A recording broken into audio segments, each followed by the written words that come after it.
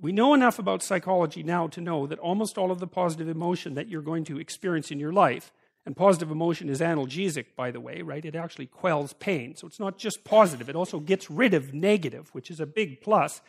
Almost all the positive emotion that you're going to feel in relationship to a goal. Because you feel positive emotion as you approach a goal.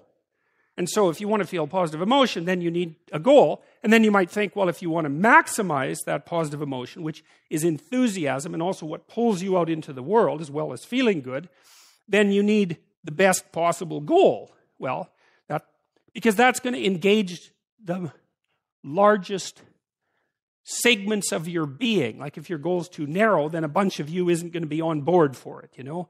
If the goal is well-developed and multifaceted, then all of you can partake in that. Even your negative elements, even your anger and your fear can get on board with that, let's say. So you need a goal, man, that's worthy. You've got to think. You need a goal that justifies the tragedy and malevolence of life.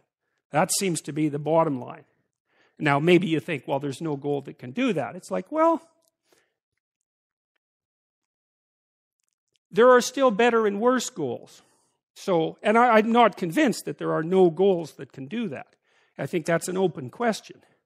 You'd never know that until you pursued the proper goal long enough to find out who you would be as a consequence of pursuing it. So that's also your destiny or your existential voyage, right? It's also not something that anyone else can do for you. Someone can say, get your act together for Christ's sake and get at it. That'll make the world unfold best for you, but there's no way you can know that without doing it. So, and unless you think you've done a particularly stellar job of that, then you have no reason to doubt its potential validity. So plus, like crickets are telling you this, and so, they're a very reliable source. Okay, so you see the star recurs as a motif in Pinocchio, and one of the more interesting elements of it here is that when Geppetto wants to transform his puppet, the marionette, who's being played by forces that operate behind the scenes, which is a really good definition of the persona from a Jungian perspective, right? And also something indicative of something like an ideological or conceptual possession.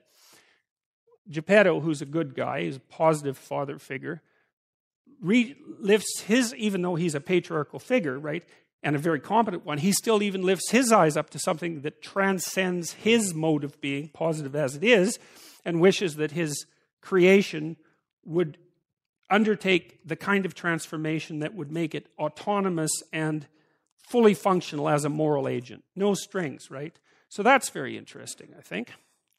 Solzhenitsyn said, the salvation of mankind lies only in making everything the concern of all. That's a pretty decent star-like goal, I would say.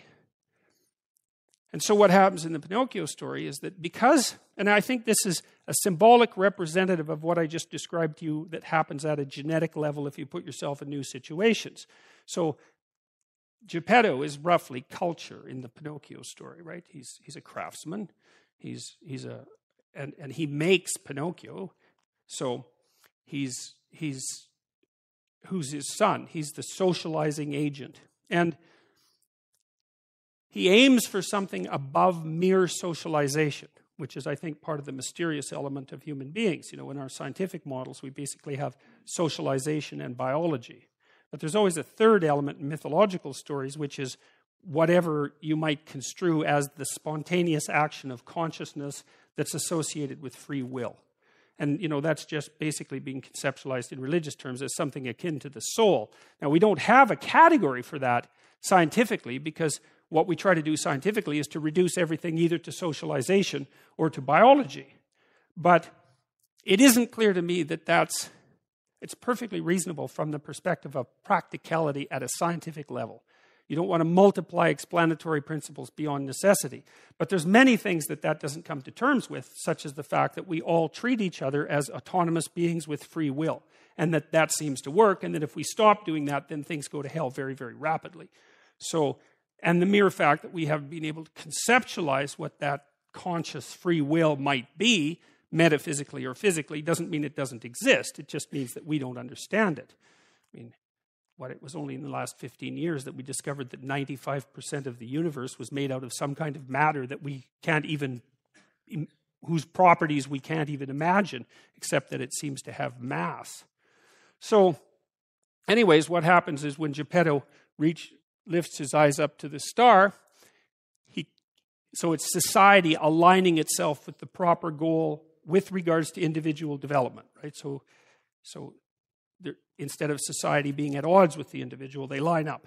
And then what happens is nature comes on board, and that's the blue fairy in the Pinocchio story. And that seems to me to be a symbolic representation of what happens biologically when you set the goal properly, get your culture behind you, and move into the world, is that there's a biological transformation that occurs as a consequence of that, which means that a bunch of you that hasn't been turned on turns on. And I guess one question would be is, what would you be like if you turned on everything inside of you that could be turned on? Well, that's a good goal. That's a good thing to find out. So, now, I'm going to introduce a couple of other ideas. So, there's this idea in Jungian psychology called the circumambulation. And Jung had this idea that you had a potential future self, which would be, in potential, everything that you could be. And that it manifests itself moment to moment in your present life by making you interested in things. And the things that you're interested in are the things that would guide you along the path that would lead you to maximal development. Now, it sounds like a metaphysical idea or a mystical idea even, but it's not. It's not. It's a really profoundly biological idea. The idea is something like, well, you're set up so that you're automatically interested in those things that would fully expand you as a well-adapted creature. Well, there's nothing radical about that idea. What else could possibly be the case? Unless there's something fundamentally flawed about you, that is what the situation would be. It's kind of interesting to think about how that would be manifest moment to moment, but the idea is something like, well, your interest is captured by those things that lead you down the path of development. Well, that better be the case. Okay, so that's fine. And so there's some utility in pursuing those things that you're interested in. That's the call to adventure, let's say. And the call to adventure takes you all sorts of places. Now, the problem with the call to adventure is, like, what the hell do you know? You might be interested in things that are kind of warped and bent. And often it's the case that when new parts of people manifest themselves and grip their interests, say, they do it very badly and shoddily.